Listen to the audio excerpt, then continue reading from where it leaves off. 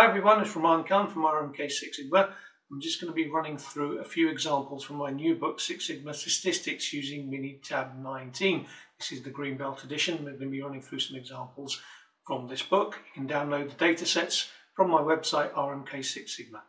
Hi, this is going to be a quick video based around chapter 2 of the new book, which is again called Minitab Boot Camp. So you can work along if you download the files from RMK Six Sigma. So just as an intro, I've got Minitab 19 open and you can see what it looks like. So it looks a lot like 18 at the top with the toolbars and the quick use buttons, but then it looks quite different because we've got the Navigator on the left. So the Navigator is used to track the story of your analysis, and it will have commands listed here which you can refer back to, and when you click on one of those commands it will show you the data from that command. It can be the text data or a graph in the output pane, it's called here, which I'm circling now in the center. Below the output pane is where we have our additional data sets where we're inputting them in, and that's called the data pane. I used to call it the worksheet window. Then on the left you've got the command line, that was in the previous Minitab as well, which is used for the macro language, and below that have a history of your commands. So if you want to, you can look through your history, quickly pull out a command and put it into the command line and just run that command again.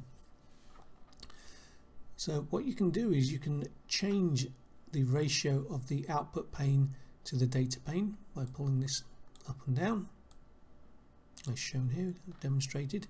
There's some quick buttons at the bottom, so if I want the full window of data, I can just click on that. If I want to bring it back where it was, I can click on that one there, and if I want a full output window, I can click on there. And then there's a zoom function here, which I'll show you once we've got some data in the output pane.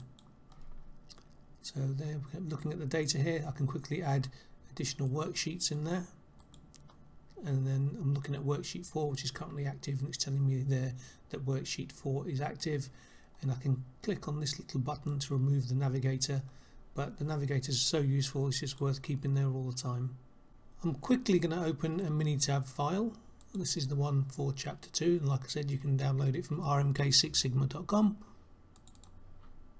It's going to open another instance of Minitab 19 for me. So just to demonstrate, let's quickly go up to the Navigator. You can see I've got 4 commands here. Clicking through each of them, so you can see 3 were graphs and 1 was a piece of text data output. Here's my 2 worksheets that I've got in this project. One's called October 2019, one's called Worksheet 2. I've got a history of commands that I've previously logged, so you can see they're all saving stuff, nothing particularly interesting. But let's just have a look at the zoom function now. So I haven't got a graph open, but I've got some text open. So what I can do is still I can zoom in on the text.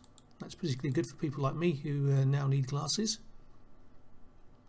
Okay, taking that back to original size, and then if it's a graph I want to zoom into, I can do that as well. And let's have a look at the graph. Okay, bring it back to normal size.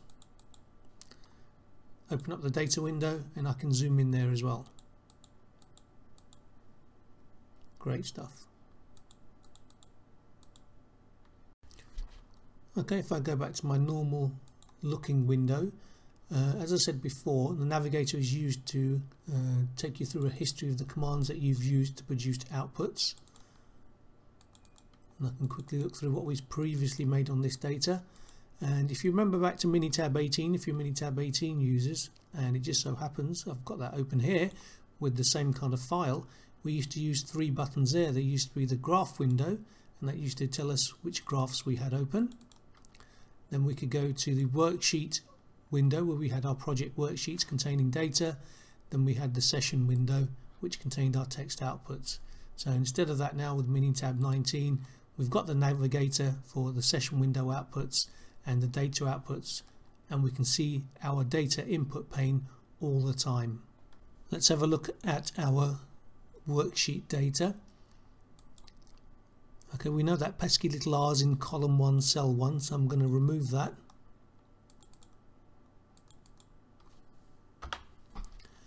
And then I've got to tell Minitab that this is numerical data. So I click on Data, change data type, and it's the column called calories that I want to change, and I want to make it a numeric data column. So just click on OK.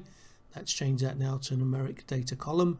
And what I want to demonstrate is if I create some more data, I'm going to go click on Stat, Basic Stats, Display Descriptive Statistics for Worksheet 2 now. Click OK. So now I've got two commands here for display descriptive statistics. One for Worksheet 2 that I've just created, and here's the one that was there previously for the worksheet called October 2019. So now it could get confusing here if I have multiple commands with similar sounding names, but what we've got here that makes it really helpful to categorize them is we can say group commands by worksheet.